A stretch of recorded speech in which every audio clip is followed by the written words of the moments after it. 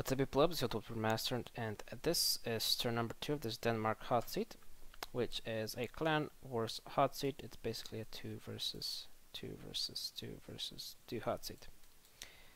Gotta bring this boat up there, and arrows. Another boat is some militia. Bring this guy over there so we get some Catholicism going on.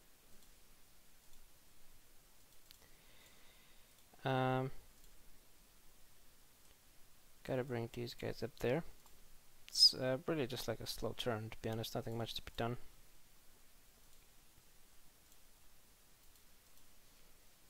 Short and sweet, I suppose.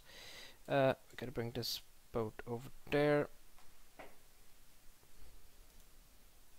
We're 7th overall, which I think is pre-last. Only Scotland is probably Paradise, you fucking casual. I think that's from Venice because he did like this. No, sorry, from HRE to Venice because he did like this crazy tactic versus him. I think what happened is that's what at least the HRE guy told me.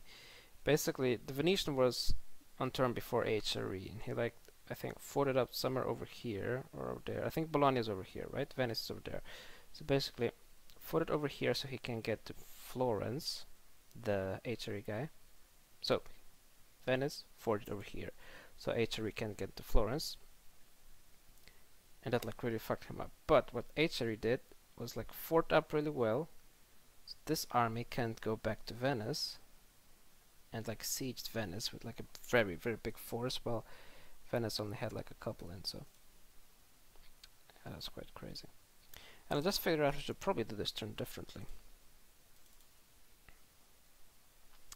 Yeah, let's do something different. I totally forgot I have spine there, which is like ultra important. Okay, let's do this again. Yeah, guys, just casually move up there. Now, I want you to get in there.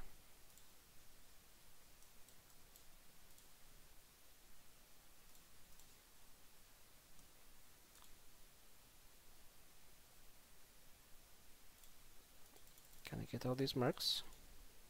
And the fort. We're still making money, so that's alright.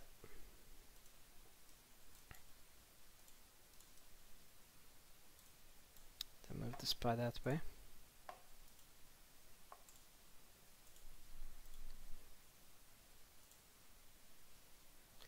Move this dude over there. Get that. I can hide the taxes.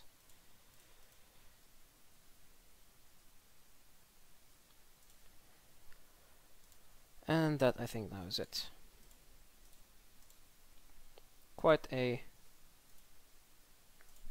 boring turn, but you know, it's alright. We're gonna try to get to Stockholm up there, take Oslo, hopefully with this army.